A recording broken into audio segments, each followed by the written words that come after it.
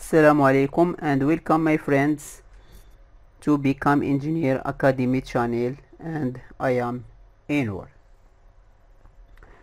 We have learned to arrange items vertically by using a column, as we say in the previous video.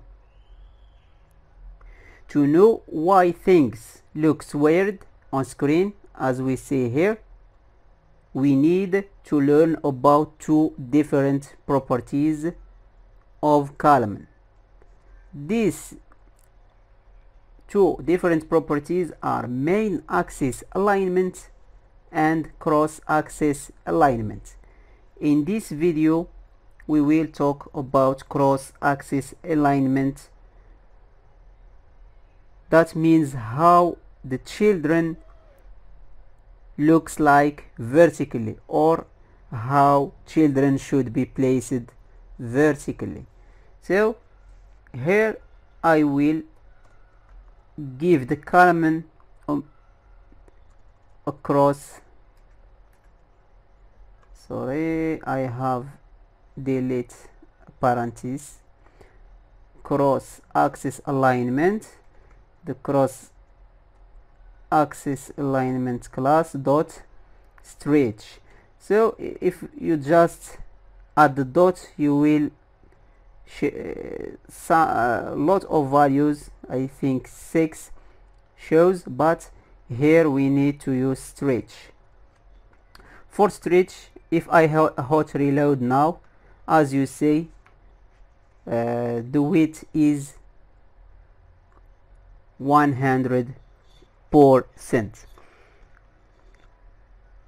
Although that inside the box here we've specified a width property of 100, when using cross-axis alignment dot stretch, the box will take all the width of the screen and the width property will no longer takes effect. As a result, we don't need to use this property, so let's remove it.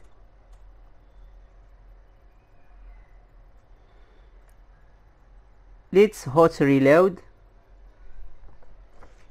and as you see, we will get the same result.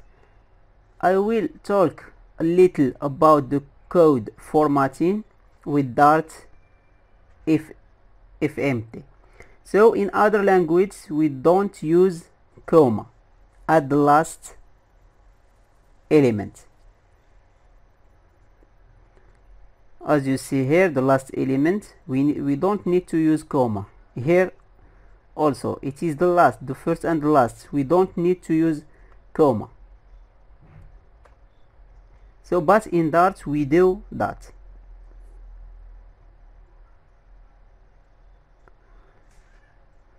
So here in code I reformat file, whole file run. As you see, if there is some problem it will be reformatted, or we can click where is it here, reformat with Dart if empty. For example, I will here remove one comma, code reformat with, also here